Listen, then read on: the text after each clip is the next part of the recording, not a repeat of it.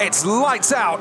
And away we go. It's a decent start then from Lewis Hamilton and also from Nico Rosberg, who tucks in behind his teammate. Valtteri Bottas covers off Jenson Button. Then the Ferrari of Kimi Räikkönen goes a little bit wide. There's Rosberg pulling out onto the right-hand side. Now as we run down and locking up brakes, Nico Rosberg goes into the lead at turn 1 and then goes very wide indeed in that first braking zone. Onwards we go there. Sebastian Vettel making his way through, and I think Ricciardo might have lost a few places. Yes, he has. He's now behind Kevin Magnussen as we run down towards turn 4 in another braking zone.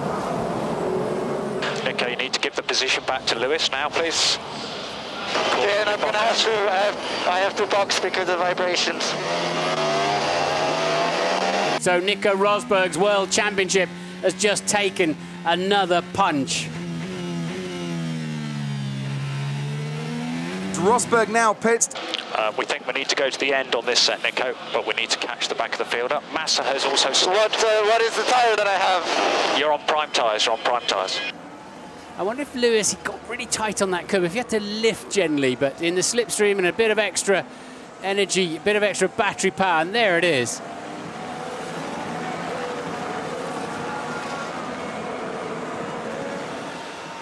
Well, confirmation that Max Chilton is out of the Russian Grand Prix.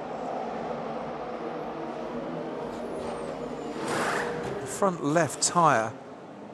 Jack was maybe a bit slow going up as well. What a messy stop for Fernando Alonso that was. That's not going to help them, and they're losing their constructors' battle with Williams, aren't they, with Bottas running well.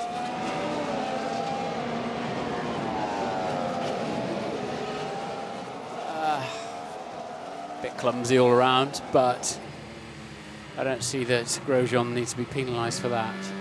Sebastian now can get out and make his way down the pit lane, down in 5th place. And look, there is Nico Rosberg on the inside. Forces Valtteri Bottas wide. Rosberg comes out of that, though, ahead of the Finnish driver. Into turn 3 we go, and Rosberg just unleashed, isn't he? And away he goes ahead of Valtteri Bottas, but once again choosing turn 2 as the moment to make his move.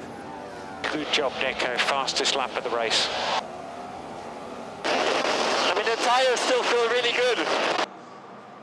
It has been Hamilton who has led this race from start to finish.